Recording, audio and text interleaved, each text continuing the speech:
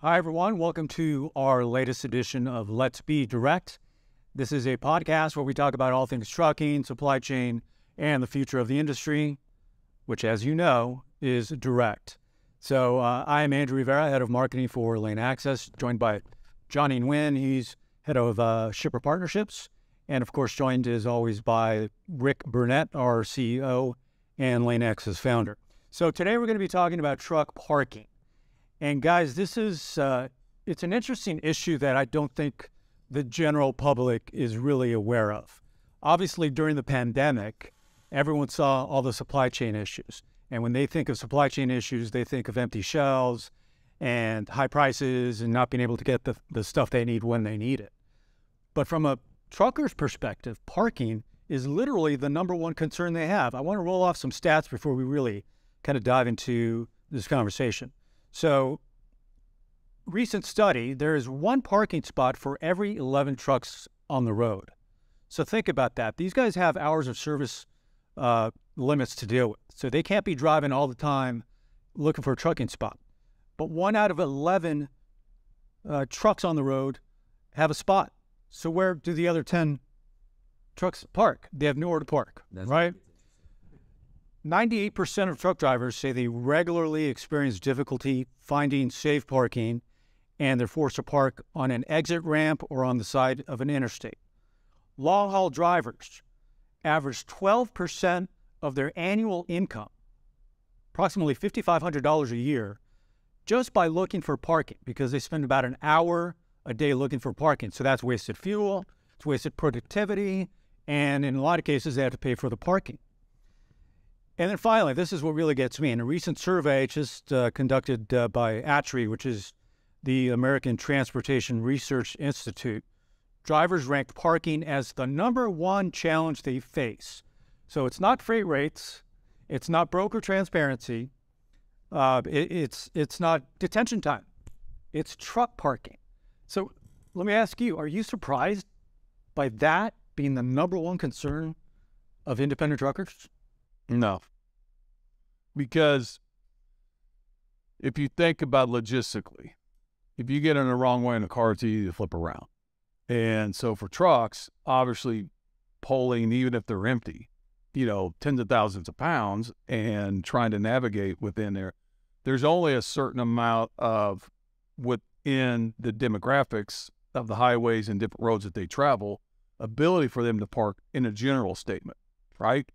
And now you have to have lots that are kind of geared toward truck parking specifically. And, I know over the years, this has always been, an issue. It's been going on from the legislative point for 25 plus years, and they haven't done nothing about it. But from a logistics standpoint, prior to this, when we had paper logs, we could navigate the waters a little bit easier. Right? Because we ran out of time or whatever else, we have our other set of logbooks that we pull out and we find a place to park, and it isn't as a major of an issue, or not issue isn't the right word, stress. And I think that that's the part that's really starting to chap me and bother me, is the amount of pressure and stress on these independent carriers in all aspects. And truck parking sounds like a very simple thing.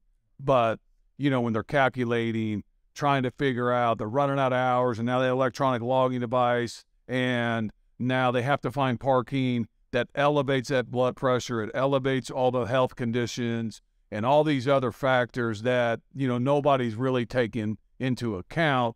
And quite frankly, we got to fix it. Yeah. John, I'm going to give you the floor in a second, but I want to follow that up with a story I read, and this is happening all over the country. It's happening in Los Angeles, East Coast cities, everywhere, where truckers are having to park in places where they're simply not allowed to park. So in Columbus, Georgia, recently a guy who owns, a small business owner, he owns a workout gym, right? And it's on a site of where a former Walmart used to be. So it's a big parking lot. There's other businesses there. But this guy who owns a workout gym made a complaint that all these truckers were illegally parking on his lot. They were trashing the place. They were dumping trash. And so they basically got into a quarrel with each other that spilled out into social media, into TV news. It was actually covered by some of the local news stations. And so what gets me about this is that these are business owners, small business owners, being pitted against each other when they should really be on the same side, right? And so this is sort of symptomatic of what's going on in trucking, that they're not taking care of these small little guys who are trying to run a profitable business, a profitable small business, and instead they're actually pitting small business owners against each other. So, I mean, to me, that's endemic of the problem that trucking is creating in this country. Would you agree? Yeah, 100%. And I think, everybody listening to this, all the independent truckers across the way, they already know this issue. So the question is how we fix it.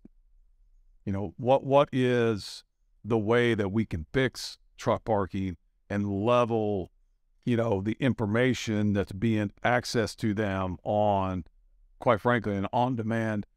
Because if you think about it, if you're sitting here and I'm like, okay, I'm going to go eat, I can jump on an app and I can query and I can find a place to go eat, right? And it's free. And some services you want to pay for, and there's some services you don't want to pay for. Quite frankly, truck parking is not a service that truckers should have to pay for. It should be something that is readily accessible to them from an information source that they can find when they need it in the nearest place, so they can get off into a safe place, they can rest, and all the other dynamics that everybody pushes the trucker as the fault, is crazy. And even like accidents. If you look at the statistical data, man, truckers are one of the least amount of at fault in accidents. They're the safest people on the road, and they're the ones that get blamed for anything, and it's always heightened if anything does happen, right?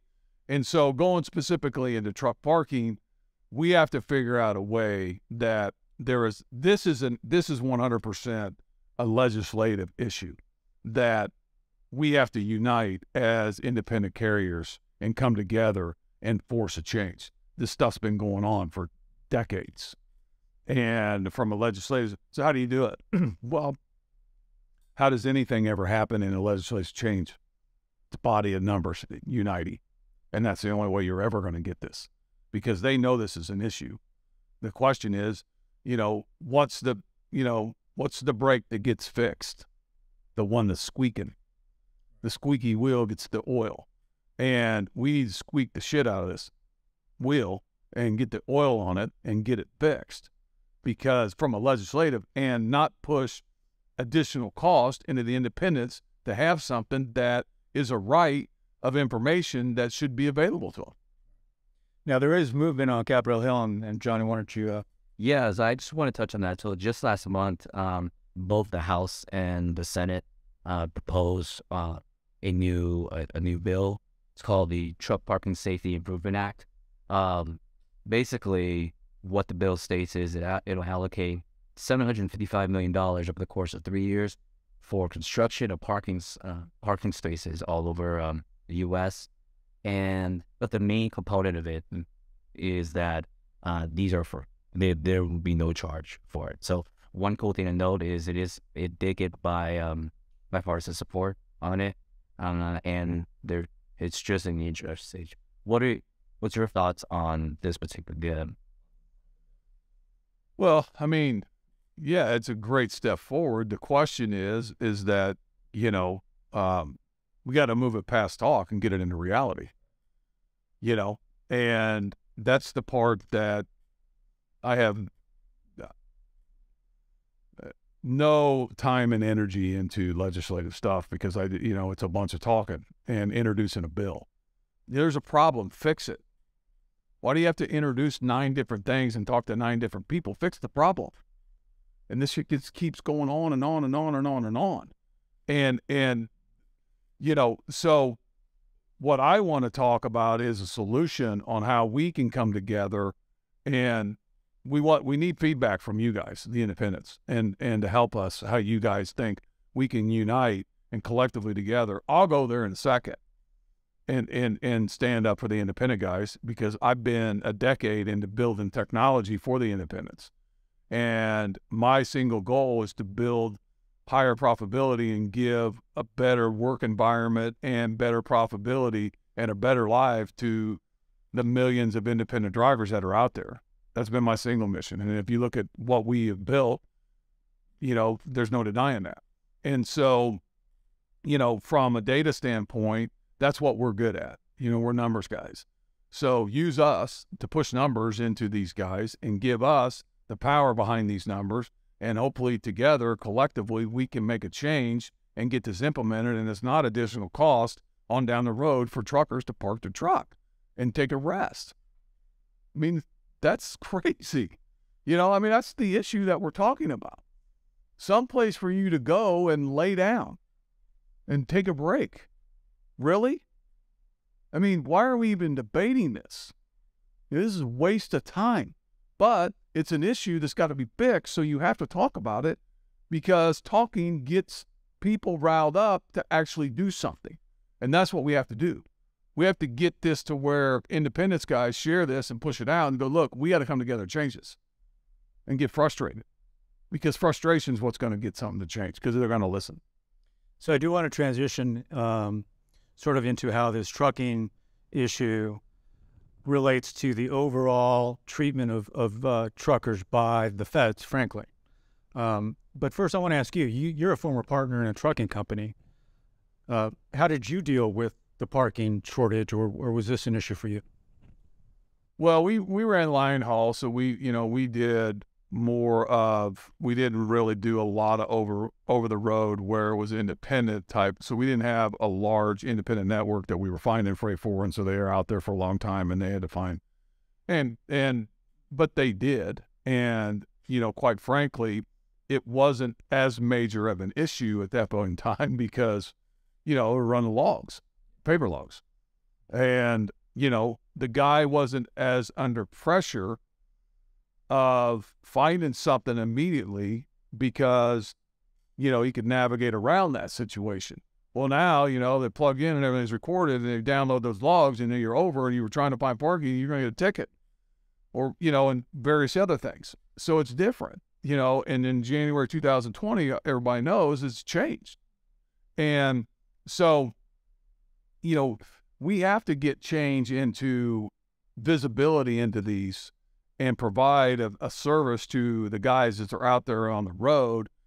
For us, it wasn't something that I spent any time in trying to fix a decade plus ago, because it wasn't a complaint that we were getting from our drivers that's saying, hey, I can't find it, so quite frankly, it's been more since I've been in the technology side of building this network, and really highlighted, recently that, we need to come together and fix this. Is it from a shipper perspective? This is one expense that I did not know these drivers are carrier companies have to deal with. And just doing the math, they have to pay, let's say, upwards of $12 per night for truck parking. This thing adds up. Well, and I think if you listen to my videos, what I'm trying to get the independent carriers to really focus on is a mindset change, and look at your trucking company as a profitability center, and look at, freight rates are important. So is fuel. We're working on a massive fuel program. I'm really excited on rolling that out. That's going to be, a big play for the network, behind getting insurance options that are saving money, maintenance through the network of technology is what we're doing, is using that and providing a tool for these guys that are on the road that now, I remember when I started 10 years ago, everybody's like, oh, truckers will never use his phone, and because their hands are too big and they can't figure, and all these other naysayer things that happened. And now these guys are one of the most tech savvy guys that are out there, right? And they're utilizing their time and their resets, and they're waiting for it to get loaded, or at detention times that they're sitting there, they're using their time as an investment. and now they're becoming an asset and a tool. And so we're using this technology to take that dollar and, you know, how much further can we stretch that dollar, and how much savings can we get off of that dollar? Because at the end of the day, what I want the independents to understand, and my mission behind this, is that they build their trucking company operation into a profit center. And having data behind that profit center is something that if their health changes, or they want to transition into doing something else, or their time is up and they want to spend time with in a retirement type of thing, they have an asset that they can sell. And that asset is going to be behind the equipment, but it's also behind the data and the relationships that he established. And that's all going to be provable into a network. And so now he's got a significant asset of a company that he's built. And so, yes, we're talking about truck parking, but truck parking is, you know, a tip of the spear in really what is unifying the independent carriers to bring change into this network for the better. So I want to follow up on that because, look, I don't want to be part of the crowd that is just constantly piling on Congress or piling on, you know, the DOT or the FMCSA for not getting things done. I mean, this is progress, right? It's a $755 million parking improvement plan. Who knows how much red tape it's going to have to go through before it's really implemented, right? But having said that, you know, last week, Rick, you were on a radio show, TNC Radio Live, with Charlie Claiborne, and he hosts the Highway Show. It was a great talk. And Charlie kept pointing out that, look, this issue of truck parking has been debated on Capitol Hill since the mid-90s. And if they can't fix this problem 25 years later, what can they fix? And you guys seem to kind of be in agreement on that. Do you want to talk about that a little bit? Well, I think, you know, the truck parking is a necessity, because why are they trying to park? Because they need a break. That's like a no-brainer. Duh, right? Okay. The other parts of the legislation have to deal with money. Now, you're in a totally different conversation, a totally different animal, when you're talking about changing the way that business is done in the money side, in the freight side, in who's controlling that freight. That's a different conversation. That's a different legislation. And you're going to get a lot of resistance when you start to do that, because you're talking about hundreds of billions of dollars in managed fees that you're talking about effectively removing. You're going to get a lot of attention when you talk about that. And, you know, so that's why, in my opinion, reform is done. This isn't a reform. This is an initiative that needs to happen. In the freight side of it, when you're talking about reform, you talk about 25 years to get parking, think about how long it's going to take to get regulations to have reform on the money side of it. In my opinion, that'll never happen. It's already in place, and they still fighting the resistance. They ain't going to show you. And an independent, what are they going to do? Why aren't they going to show you? Well, because they got 30, 40, 50,000, 100,000 other options that you're not going to force me to do anything, because I have options. And until them options are gone, well, what's the network? The network is 97% of them is smaller independent. So until they unite to force change, it's never going to change, because they're not going to. You're talking about the money side of it. Could landowners kind of help provide maybe a space for these drivers to also to park their cars? Or? Well, I mean, let's just look at the world we live in today, right? This is 2023, and how much infrastructure in the way of doing business is different today than it was, say 10 years ago. Like, for an example, okay, from a government infrastructure, there is a ton of real estate that is unoccupied. People work less from offices. People do video calls. There's a transformation into the daily environment of businesses that, if you look at the landscape across the U.S., there is plenty of opportunity to turn spaces into a revenue producer for the owner of that, but it's funded by the government because they're implementing a safety initiative for these guys to rest.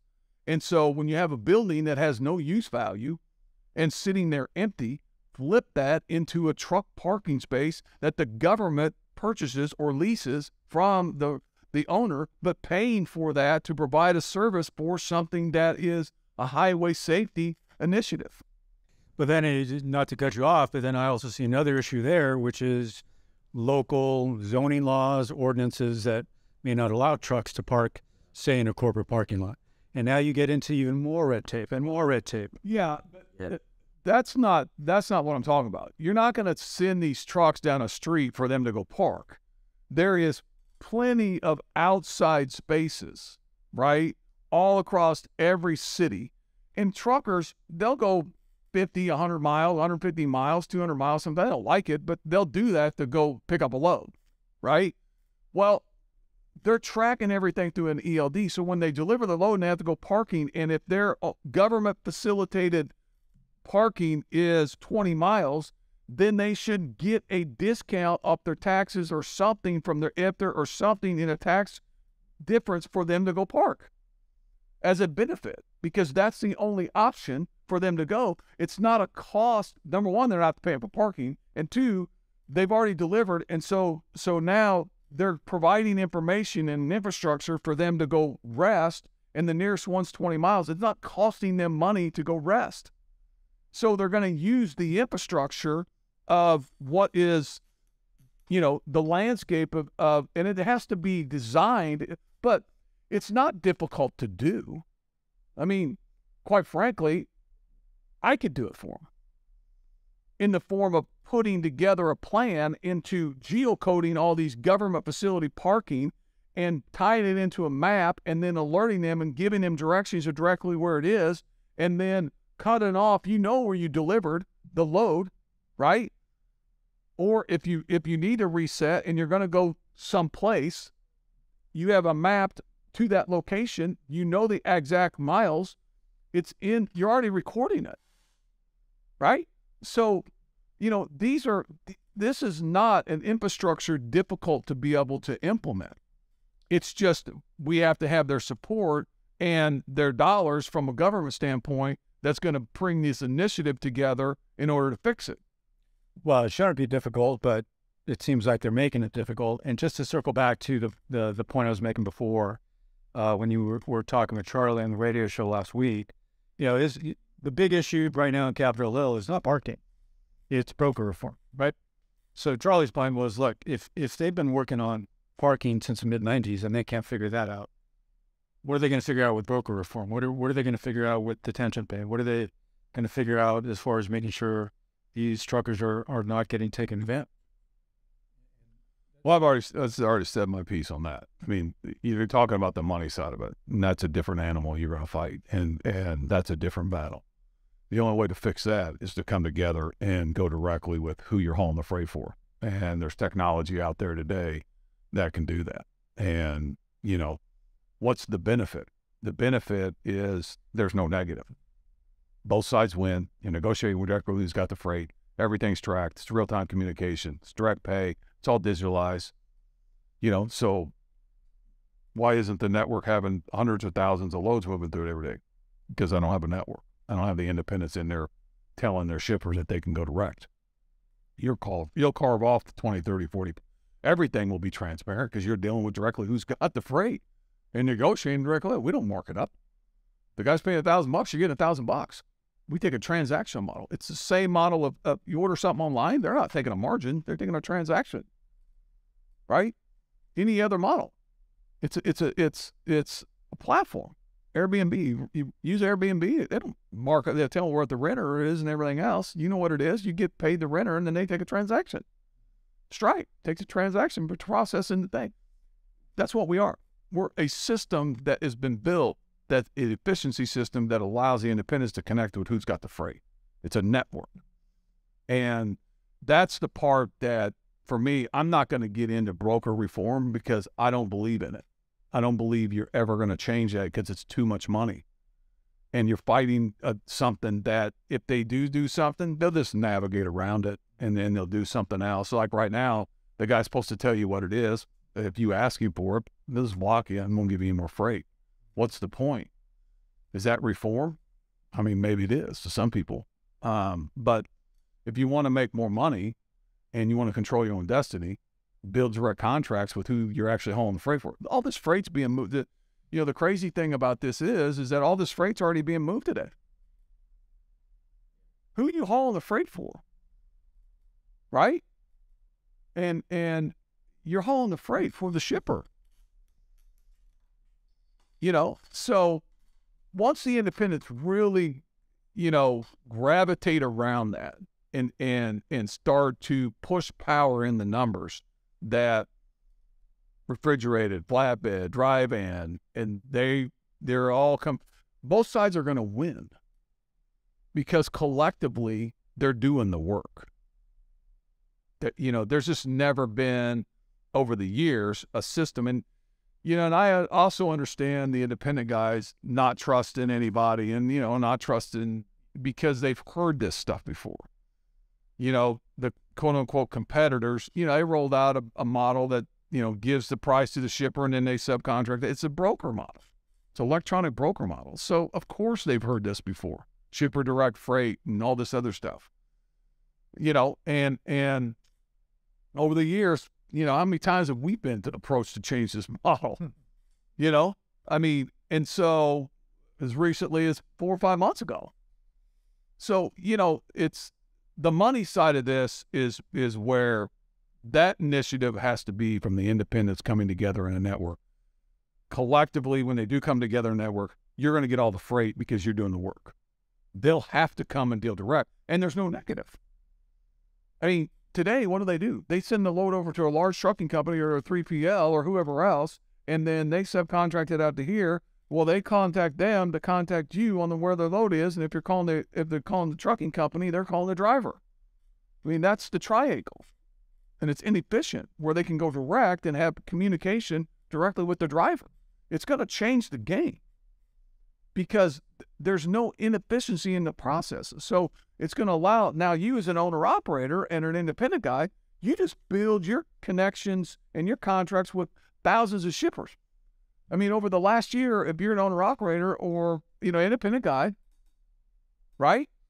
How many shippers are you dealing directly with? How many shippers are you getting direct payment from? Is it 1, 5, 100? If that answer's not that, then look at a change and say, hey, look, this is a process. How do I change this for the better? To me, the bottom line is we have to stop demonizing small truckers for just trying to survive.